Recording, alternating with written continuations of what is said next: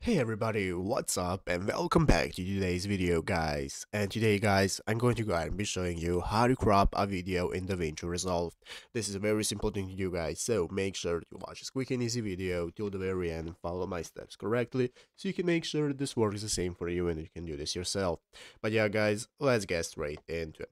So the first thing you want to do guys is go ahead and open up the official Davinci Resolve program right here on your PC if you haven't already, and after opening it up guys, you'll be greeted by this main page right here where we can get started with editing our videos. So the first thing we need to do is add the videos we want to edit. So you can either drag and drop them from your folder on your PC or directly right here in the program, or you can just go to the file option right here and then click import and import the media that you want to use. As you can see, here are my videos that I want to get started with cropping, and what you can do is go ahead and drag and drop them right here into the timeline as I already have, and now we can get started with editing. So let's go ahead and see how to edit the videos. Basically, the first thing we want to do if we want to crop a video is select the video we want to crop. So I have selected on it right here, and now we want to go into the inspector menu in the upper right corner. Click on inspector, and after clicking on inspector, this is now going to open up this new menu of options and effects that we can use within our video. And guys, what we want to do is use this option right here for our positioning to be able to crop our video. So guys, using the X and Y positions, as you can see, once you grab on them and then you drag them left or right, you can go ahead and select how much you want to crop. So let's say I want to crop it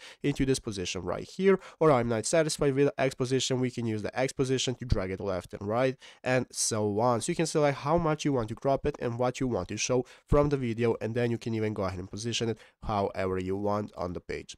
But yeah guys, basically that is how to do it. So I hope this video was helpful. If it was, make sure to leave a like, subscribe to the channel. So you guys, thanks for watching, take care, and bye.